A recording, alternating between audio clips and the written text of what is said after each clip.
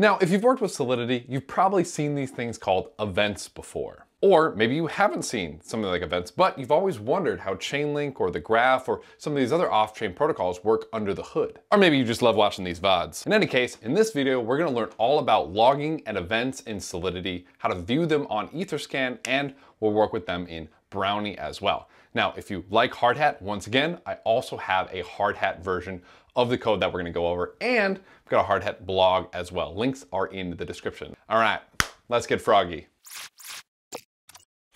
Now, it's the Ethereum virtual machine, or EVM, that makes a lot of these blockchains tick, like Ethereum. And the EVM has this functionality called a logging functionality.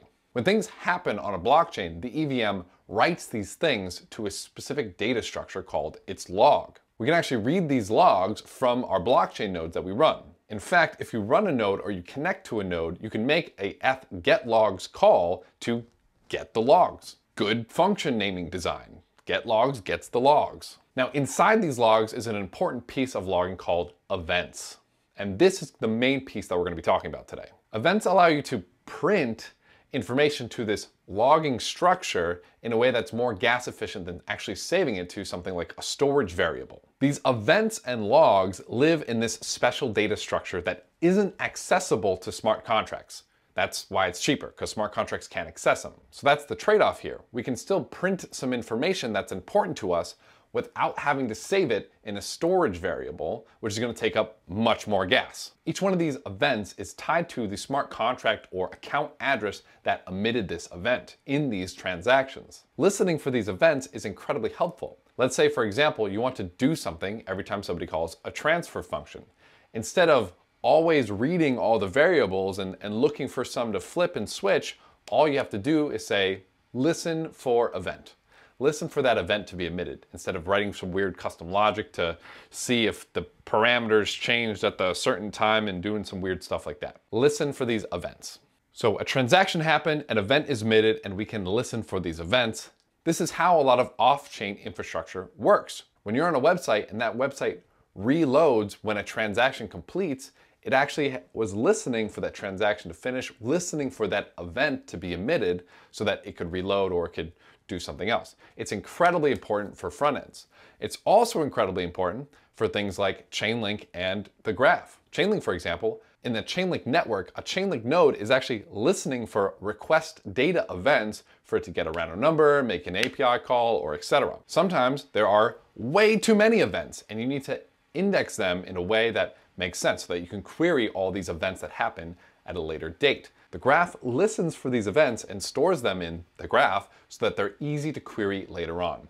So events are incredibly powerful and they have a wide range of uses. They're also good for testing and some other stuff, but you get the picture. They're really sick. Now that we know what events are, let's look at what they look like, how we can use them, and how we might use them in our smart contract development suite. Now, here's what an event is going to look like. We have an event here called stored number. So we have basically a new type of event called stored number. We're saying, hey, Solidity, hey, smart contract, we have this new event thing. We're going to be emitting things of typed stored number in the future.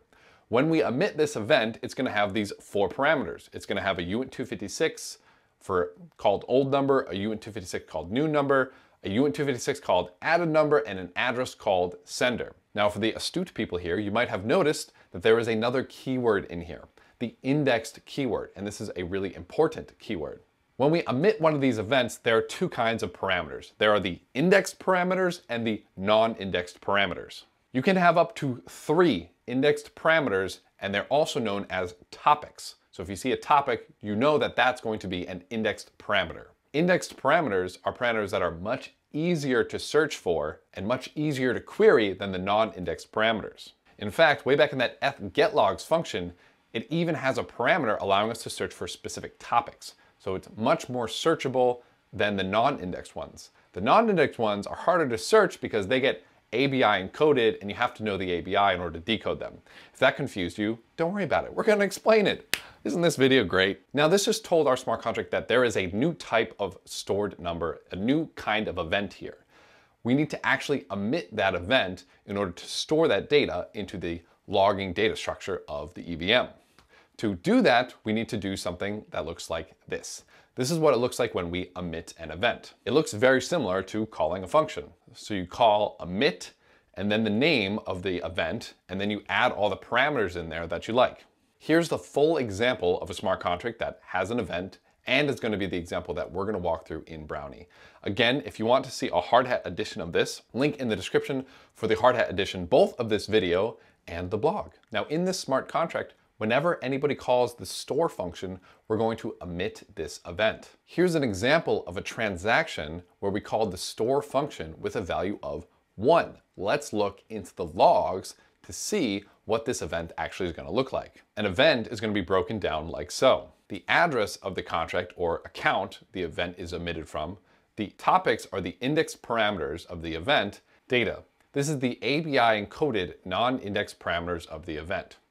What does this mean? This means that we took those parameters that were non-indexed, we matched them together with their ABI or application binary interface, pumped them through an encoding algorithm, and boom, this is what we got. If you have the ABI, they're very easy to decode.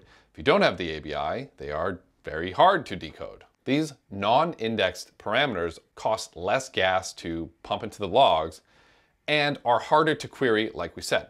So if you think something's important, but like not that important, you dump it in data. You dump it into non-indexed. Now in this particular contract, since we have verified the code, we verified the contract, Etherscan knows what the ABI is, and we can view this in dec or decoded mode. Hex mode is obviously the non-decoded mode, or in its raw hex or hexadecimal or encoded mode. You can read more about the layout of these events in the Solidity docs. All right, now that we've learned what events are, let's jump into Brownie to learn how to use them in our smart contracts and access them with Brownie. All the code that we're working with is available in the GitHub in the description. So if you want to follow along, you want to copy paste, great. Sometimes it's really helpful to follow along with me because then you can understand, how I'm coding and what I'm coding and why I'm coding the way I'm coding. So, all right, so we're going to create a new Brownie project, Brownie init. I'm going to kind of speed through getting set up and getting started here. Now, if you haven't worked with Brownie before and you're unfamiliar with Brownie and you're unfamiliar with VS Code, I've dropped a link in the description to setting up your text editor with Brownie to getting a text editor like VS Code if you've never worked with any of this before. So definitely check that out. But anyways, let's keep going. Let's move forward. Now that we have our projects, let's go ahead and just grab that. Let's go ahead and just create that contract, right? We'll call it simple storage.sol. And again, I'm going to kind of speed through this. So if you're confused with what all this is and what's going on, definitely check out that 16-hour free code camp video. I'm going to drop a timestamp in there where we start doing some VS Code stuff here. But we're going to do pragma solidity, caret 0.8.7, contract, simple storage, uint256, favorite number, event, stored number, right? So this is going to be our event stored number. So this is going to be our event here that we're going to submit, or excuse me, that we're going to emit. And we're going to say this event has a uint256 indexed number, or excuse me, old number, a uint256 indexed new number, a uint256 non-indexed added number, and an address sender. Perfect. So this is the event that we're going to emit in a little bit, right? We're not going to emit it quite yet, but we will in just a second. So we're going to create a function called store. We're going to give it a uint256 favorite number. We're going to make it public. And this function is just going to store a new favorite number to our old favorite number here, right? So we could do something like, favorite number equals underscore favorite number. Boom. And that's all we wanted to do. However, maybe we want to emit an event to tell people, hey, something has happened. Something has changed. So we're going to emit it with emit stored number. We're going to give it favorite number underscore favorite number, right? So the old number, actually, let's do it like this. We'll change it afterwards. That's not great practice, but whatever. So we'll do the old number. We'll do the new number, which is being passed in. We'll add them together. So we'll say favorite number plus favorite number. And then we'll say the sender, which will be message.sender. Perfect. And then we'll go ahead and change them, right? So typically you'd want to change them first and then emit the event, but whatever. And then we'll just make this favorite number public, so we can have a getter, so we can read this favorite number off the blockchain. In my original contract, I had a getter here, but this is the same as having like a function retrieve that returns this favorite number. And that's it. And that's all we need to do here. So let's go ahead now and we'll create a script, right? We're going to create our deploy and store.py script. And what this is going to do is it's going to deploy this contract, and then we're going to call that store function so we can see how this works, right? So we're going to do def deploy. We're going to pass for now, and we're going to do def main deploy. So when we run a Brownie script, it always calls the main function. And inside our main function, we're going to add our code in this deploy here. So first thing we're going to do is we're going to get an account.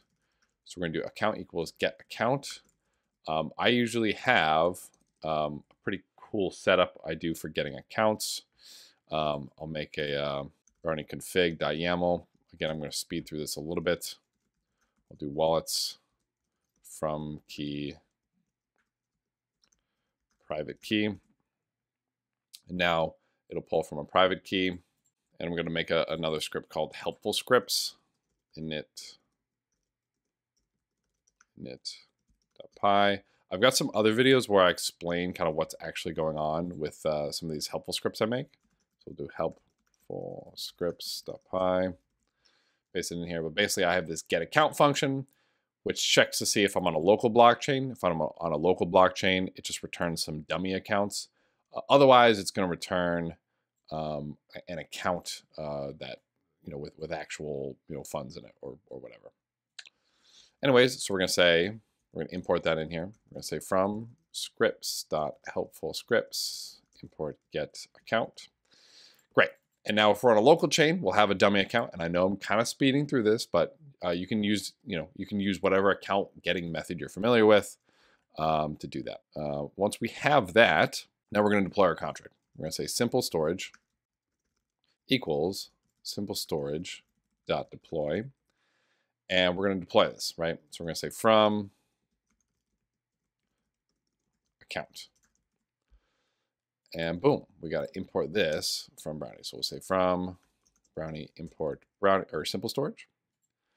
After we deploy this, we're going to do store tx equals simple storage dot store. We're going to store the value 1 from account, and then we're going to do store tx dot weight 1. So what we're doing is we're deploying this contract simple storage, right? Real small contract here. And then we're going to deploy it with this deploy thing here. And then we're going to store it. And I know I'm going a little bit fast, so feel free to slow me down, pause, etc. Now, here's where the spice of life happens. So we have this transaction receipt.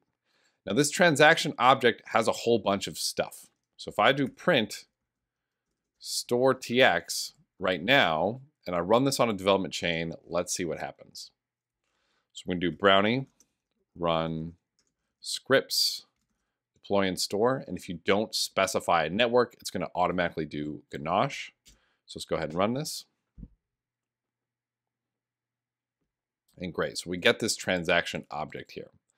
In Brownie, this transaction object has a whole bunch of stuff, right? But we can see our transactions above. We can see, okay, we deployed it. We stored one. Here's our transaction. And this is the transaction that has all the events in it. So what we can do is we can print storetx.events. And this is going to have all those events in it that we can see. So if we run the script again, now that we're printing out storetx.events, we'll see we now have this object here, right? So we have an ordered dictionary, old number, new number, added number, and sender. So old number and new number are the indexed parameters or the topics, and then added number and sender are going to be the non-indexed. We can read them here because we have the ABI, right? We have the contract code and we know what these two are called, right? If we didn't have the contract code, this would show up as mumbo jumbo garble, right? These would be the only ones we would be able to read, and we'd have to get the ABI to decode these. But in any case, boom, and that's it, right? And that's how we can get anything. So since there's only one event, we could even say, print the events at 0. Say print the events at 0, and let's get the old number, right? So that's all we want to get here. Let's try it again. And boom, right? 0 was the old number. Now let's print the new number. What's the new number? It's going to be 1, right? Because we're storing 1. Boom, new number is 1. And that's exactly how you can work with events. Now let's turn this up a notch. Let's deploy this to Etherscan and see what it looks like on Etherscan. Because working with the Etherscan events and understanding how those events work and what they look like on Etherscan is really important too. Okay, so I'm going to deploy this to Kovan. And if you're unfamiliar with how to deploy this to Kovan, I've got another link in the description for learning how to deploy to an actual test net, getting your test environment set up there. You're going to need a couple of environment variables. I already have them all set, so I'm just going to go ahead and deploy. But again, check the description if you'd like to see that. So first, I'm going to verify this contract by just doing simple storage equals simple storage.deploy. I'm going to do comma publish source equals true. I have an Etherscan API key, which is why I can do this. Again, link in the description to get that. But now we do Brownie, run scripts, deploy and store, network Kovan. Okay. And again, if you've never worked with Kovan before, if you've never used an API key before, don't worry. Links are all over the descriptions, my friends. And if something doesn't make sense or you can't find one of these links, make an issue on the GitHub repository associated with this video, and that will help you out. So, all right, great. So we've deployed this, we've verified it. Let's go take a look at this on chain. So here we are in the Kovan Etherscan of that contract that we just deployed and verified. If we go to a contract, we can see everything in here, the real simple contract, right? No sweat. If we go to transactions, if we go to this store transaction, this is the one that should have that event, right? So if we go to it, we can see all this stuff in here about it, which is great. We also see this logs section, right? So this is the logs of this transaction, right? And so we can read this as such. Address is here, right? All that stored number stuff that we talked about, and we have the topics. Now this first one, this topic 0, is always going to be the whole signature of the event, right? So this hex represents kind of the whole event here. And then each one of these is going to be those index parameters, right? So we could even look at the hex if we want, but yeah, we can go ahead and decode them here. So this is going to be what? It's going to be old number, and this is going to be new number. Now here's our data section.